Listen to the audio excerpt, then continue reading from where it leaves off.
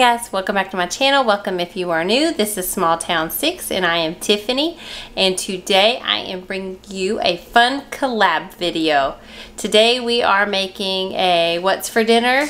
Soup is the theme. It's going to be fall soups, autumn soups, and my favorite type of soup is chili. I love chili when it starts getting crisp and cool outside. However, where I live, it is still like blazing hot today. It is supposed to be fall weather here, but I know by the end of the week it's supposed to hit a little cooler, and finally like the highest temperature is going to be 70, because I'll be honest, we still have like our swimming pool running because it is so hot outside. So I love fall. I love when you don't have to run your air conditioner and when you don't have to run your heat. That is my favorite type of temperature. Jeans and a t-shirt and no high energy bills. So today I'm going to be bringing you 3 different types of chili. One of these recipes is my husband's type of chili. He likes the regular chili, no fuss, just plain chili. He would spice it up even more with jalapenos if I'd allow him to, but the kids can't eat it when it gets too hot, and I can't handle it. I'm a wimp. My favorite chili is pumpkin chili. I'm going to be sharing that with you because that is my most favorite recipe. However, I don't know if this one's going to turn out quite like the original I used to make, which came from a recipe card from Kroger, but I love pumpkin chili. And then the other chili recipe that I made is white coconut chicken chili. I had this saved for a long time in my menu planner book where I keep all my recipes, and I finally made it. My husband was a little leery of it, but it actually turned out really good. It was a different take on chili. So I'm sharing 3 of my favorites. This is a big group collab hosted by Katt, my girl Katt. She's awesome, from Southern Farm and Kitchen. If you don't know Katt, you will love Katt. I'm going to link her channel down below. You go give her some love and check out her channel. She can cook like no other. She's got amazing recipes on her channel. We have actually collabed in the past, and she's wonderful. And also I'm going to link the playlist down below. There's going to be a whole bunch of awesome ladies with their recipes in this group. So go give them all some love when you get done watching mine, and let's go ahead and get started. Also, if you're new, you're coming over from someone else's channel, hey, I'm Tiffany. I'm a mama of 4. I know I have to go over this every time, but I just want to introduce myself. I'm a mom of 4 kids. I share cooking, cleaning, grocery hauls, you name it, mom life. So welcome. I would love to have you here. And let's go ahead and get started, guys. Okay, guys, today I'm going to share with you a new recipe. So I don't know how it's going to taste. I've had it saved in my recipe binder forever, and I just have never made it because it's hard to convince my family to eat chicken too often. My kids will eat it more so than my husband, but with coconut added into it, they're not a big fan. So selling them on coconut is hard, but I just think this sounds so good, and I'm going to try it today. It's called coconut chicken chili. So a little different take on chili. We'll see how it goes, and maybe I'll taste it to see how it goes at the end of this. But I'm going to start this off the easiest way I know how, with making my chicken. If you've never watched my video before, I make chicken in the Instant Pot when I need to add it to recipes. In this recipe, it says a rotisserie chicken from the store, but I usually just already have tons of chicken breasts on hand because I'll buy it at Sam's and stock up, or else I'll buy it in bulk packs and keep it, and I can just cook it in my Instant Pot for like those huge ones for about 20 minutes, sometimes 25 minutes. I'm real funny about cooking my chicken. It really says to cook it for like 15 minutes, but I don't trust it. So I like to cook it for at least 20 to 25 minutes. And I put about 2.5 cups of chicken broth in to give it some extra, I guess, chicken flavor. But that's what I'm going to do first because it calls for chicken in this recipe. I'm going to go ahead and pre-cook this. You could also probably make this recipe in the crock pot. Like I said, you can probably just cook it on low all day and it'll turn out probably even better than what I'm going to make tonight. Very basic ingredients. I'll go ahead and tell you those, guys. I'll also link this recipe down below. So what we need, I've already got the chicken, like I said, in here getting ready to cook with 2 cups of chicken broth. We need the chicken. It says or 1 rotisserie chicken. 2 cans of white beans. I underestimated what I had. I thought I had cannellini 2 of these. So garbanzo's white bean too. So I'm just going to use that and hope for the best. 4 teaspoons of minced garlic. I've got this giant tub from Sam's, so this will last for eternity, I think. So 4 teaspoons of that. 7-ounce can of green chilies. Only have 1. So, sorry guys. It's real life. It's how I cook. I should check my ingredients more often. 1 onion chopped up. And then we need 4 additional cups of chicken broth, which you can get these big containers, and there is supposed to be 4 cups in there. Then we also need 2 teaspoons of oregano, 2 teaspoons of cumin, a half a teaspoon of cayenne, and then 1 can of coconut cream. But I cannot find coconut cream. I don't know why, but where we live, I look for it at Sam's in bulk. I look for it in all the grocery stores. I cannot find it. They never have it in stock. So, according to Google, this is the top sub for that. So, coconut milk. It's actually cold. I've kept it in the fridge. I've got this. And then for topping, once this is all done, it says fresh cilantro, which I just happen to have because Aldi's had it. Some bacon crumbles, which I have those. And then you can put tomato on it, but nobody's going to want that in our house. And then you can add lime juice. So anyway, all I'm going to do, so basic, is dice and cook up the onion and oil. And it says avocado oil, but I don't have that because it's like $8 for a bottle at the cheapest store I can find it. So we're just going to use good old-fashioned coconut oil.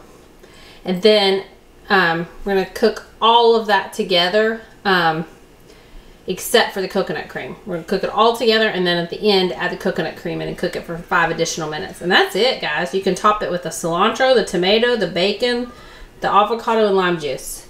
So, super simple dinner tonight. Okay, guys, I'm going to change this. I was going to make all this, like, cook my chicken separate and then cook it all on the stove together and do all that. And I decided not to because I have to go somewhere. So that's not going to work. I won't have dinner done in time for an early dinner night when my kids have school. So I'm going to combine it all and hope for the best. If you've been watching me, I'm pretty simple. I'm pretty basic. I like to make stuff that tastes good, but I like to make easy stuff. So we're gonna do this together and see what the outcome is. I'm sure it's fine. And also, like I said, if you want to use your crock pot, if you don't have one of these Instant Pot things, put it in the crock pot. Cook things all day on low for 6 to 8. It just makes it all go together better.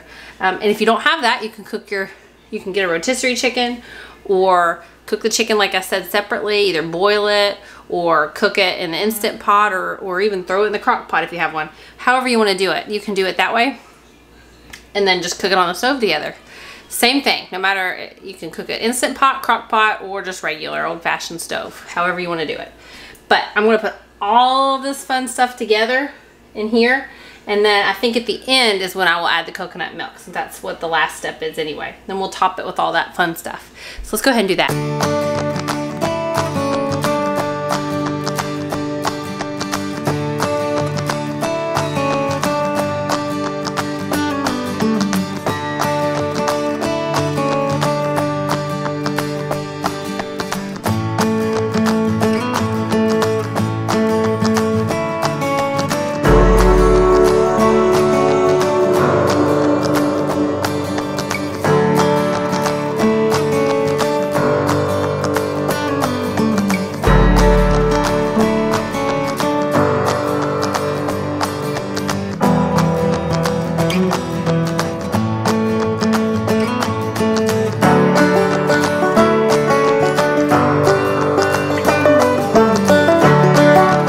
Okay, that is done cooking. I've shredded the chicken already. And then I'm going to add the coconut milk into this, and hopefully it tastes good.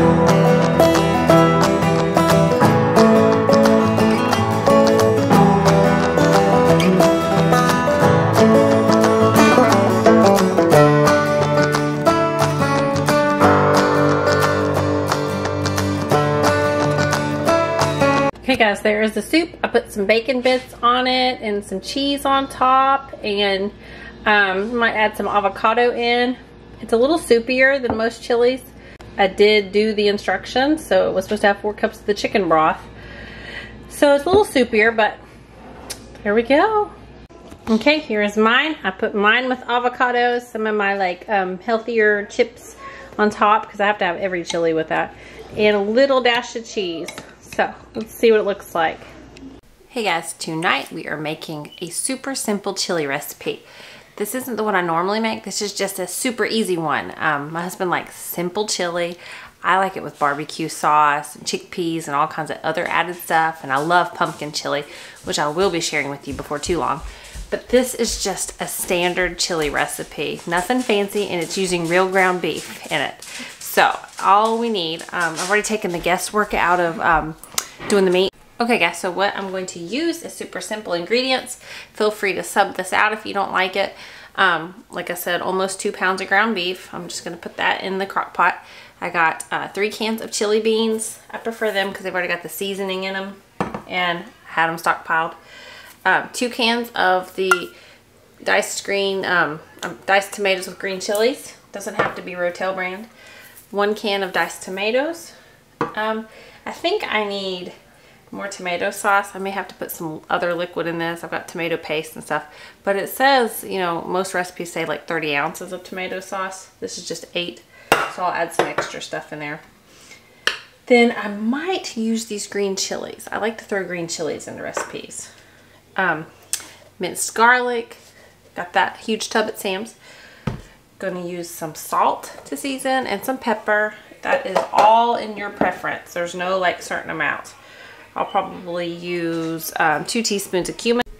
I'll use a couple tablespoons of chili powder. I will use a teaspoon or 1 to 2 teaspoons of the garlic powder because I really like garlic in it. Standard recipes call for oregano. I may put that in there. I'm not a huge oregano fan. Sometimes it can be overdone, so we'll see. I like my chili sweeter. My husband likes it hotter. So, and then a half teaspoon of black pepper, so I'll eyeball that. But really, that is it, guys. This couldn't be simpler. It's just a standard chili. I've got jalapenos that came out of my garden that I actually grew this year. I was super pumped about. We couldn't use like all those jalapenos that quick, so I cut them up and I froze them. So I may layer that on top. The kids can't handle the heat, and my husband loves it, so I'll probably get those out for him and do that. And I'll probably serve this, I'm not sure yet whether we'll have this with sandwiches or whether I'll make rolls or something, or not rolls, but like cornbread. So we'll find out at the end. But let's go ahead and do this. All I'm gonna do is put this all in the crock pot. You can cook it in your crock pot after you spray it for low for 6 to 8 hours, or on high for 4 to 6. So I am running out of time because he's got to go to work, so I'm gonna do it on high. I do prefer it to cook it on low, but we're short on time. So let's go ahead and get going, guys. Sorry, I'll quit talking.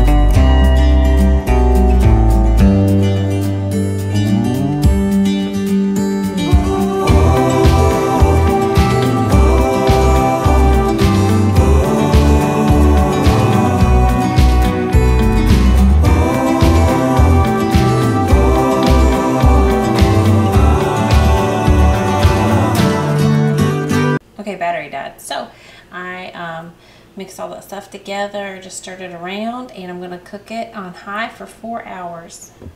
Let it all come together. Then we'll come back and see what it looks like. Okay guys, tonight I'm making a seasonal favorite. It might not be my kids' favorite thing ever, but it is mine. I don't know if this is the exact recipe. There was a recipe I used to use. It came off of like a little menu card back in the day. It came off like the Kroger, like our store would be Kroger. I know they're partnered with other people in other states, but here it's Kroger. And they had like a menu card that you used to get for meal options. So anyway, I got it off there years and years and years ago, and I lost that card. So I am pulling out a different recipe that's similar. Hopefully it'll taste the same. I wrote it down, but I didn't notate whether this was the Kroger one. Anyway, I'm making pumpkin chili because I love pumpkin. My husband doesn't get as excited about pumpkins, but this is kind of hidden. So anyway, what we need is 1 small yellow onion, but I might use red tonight because I love red onions. In this recipe it says jalapeno. I'm omitting that because my kids don't like super hot stuff. 1 green pepper chopped up. I'm going to use just some peppers chopped up because in my original recipe that I always used to make, I used colored peppers. 3 cloves of garlic minced. 1 pound of ground turkey. I'm going to use this from Aldi's. 1 can of pumpkin puree. I've got this from Aldi's also because there's been a nationwide shortage supposedly of pumpkin is what I'm hearing. So Aldi's had a bunch in stock. So I got that. 1 can of black beans. 1 can of kidney beans. 1 14-ounce can of diced tomatoes. 1 6-ounce can of tomato paste.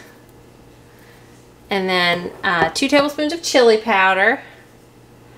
2 teaspoons of cumin, but I will use more than that. 1 teaspoon of paprika, 2 teaspoons of pumpkin pie spice. I had that from my simmer pots. And then 2 teaspoons of salt, plus 1 teaspoon of pepper and a pinch of cayenne. And then also for this recipe, 3 cups of chicken broth. I know a lot of times if you use beef in place, then you'll use beef broth. But in this recipe, since it's ground turkey, or you could even change it and use ground chicken if you wanted to, you use chicken broth. So all I'm going to do, I might separately do this because like I said, I get the burn message on my Instant Pot whenever I brown the meat in there and then do it. So I'll probably separately brown the onion with the meat. And I'll add a little bit of olive oil in the pan. So let that cook for just a little bit until there's no more pink. And so then what I will do once the meat is done cooking, I will add it into my Instant Pot. And then I will add all the spices into it. And then I will add in the pumpkin, the beans, the diced tomatoes, the tomato paste. And then I'll add in the 3 cups of chicken broth. And in the recipe, it's just a manual cook for 12 minutes and then a natural release for 15 minutes. And if you wanted to do this recipe in your crock pot, you could easily do that in your crock pot. All you would do is cook it on low for 6 to 8 hours or on high for 4 to 6. Or you could cook it on your stove, you know. Same thing. I'm just doing Instant Pot because it's an easy night and I'm not appearing with my face in the camera because I'm a hot mess today. So let's go ahead and get started. I will come back to you after I have browned the meat and after I have chopped up the onion. And I might even add some cilantro on it. I absolutely love cilantro, so I might throw that in there.